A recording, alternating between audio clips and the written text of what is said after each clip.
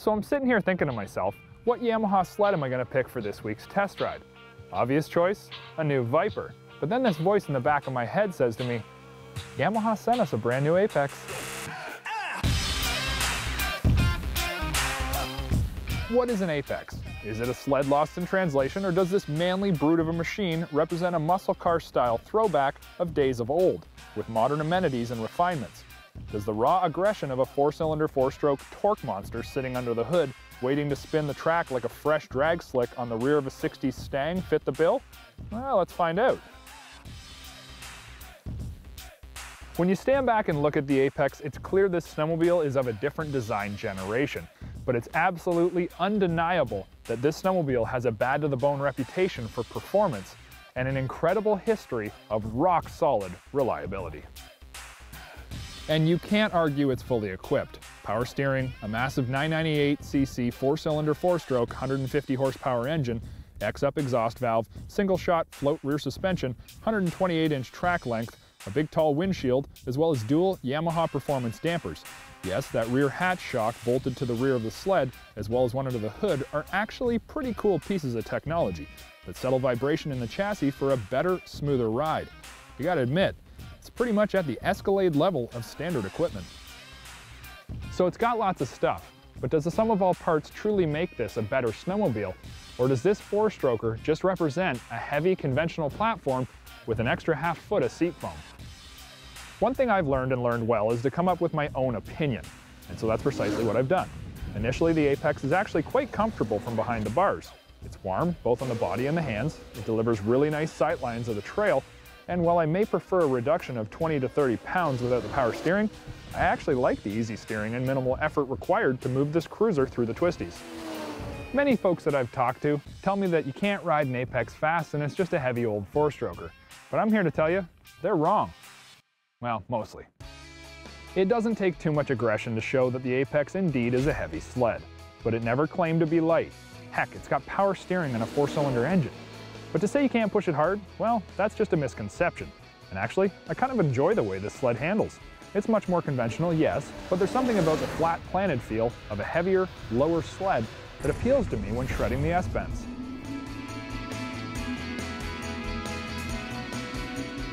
And when riding aggressive, there's something the rest of the industry can't even come close to. It's a 4-cylinder, 4-stroke motor. This thing is throaty, and yes, it's aggressive. While we all love the 1049cc Yamaha engine found in the new Viper and the 7000 series Arctic Cats, I think the reason we all claim it to be the best 4-stroker is because this 4-cylinder wouldn't fit. The spool up and smooth but still powerful delivery is impressive.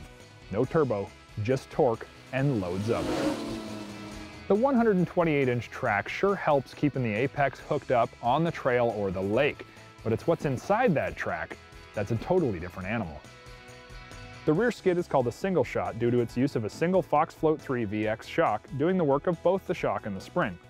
It allows the rear skid to be 10 pounds lighter over the previous version. What do I think of it? Well, truth be told, I think the old Pro Action tunnel adjust rear skid Yamaha used for years delivered a superior ride, and the tunnel tunable dial was super cool. But more importantly, exceptionally functional, allowing easy changes to the massive Öhlins single-stage coilover.